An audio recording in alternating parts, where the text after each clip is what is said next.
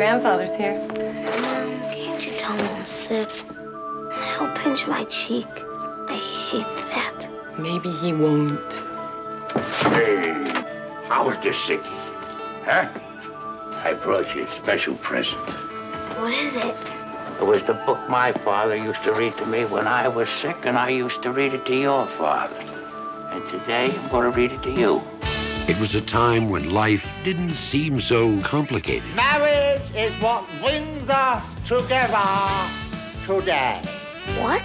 What? I'm killing myself once we reach the honeymoon suite. Wouldn't that be nice, A courtly age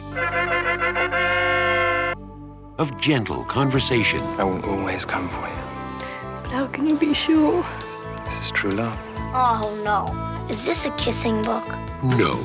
Actually, there was a lot of treachery, peril, and revenge.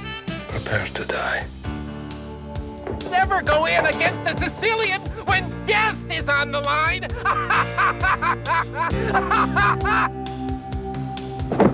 There were affairs of state. But I've got my country's 500th anniversary to plan, my wedding to arrange, my wife to murder, and Gilda to frame for it. I'm swamped.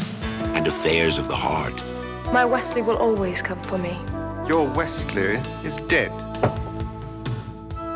I've seen worse. Bye-bye, boy. Have fun storming the castle. It's more than turning. What's the difference? We've got him. Think it'll work? It would take a miracle. Goodbye. It's a story of love, a tale of adventure.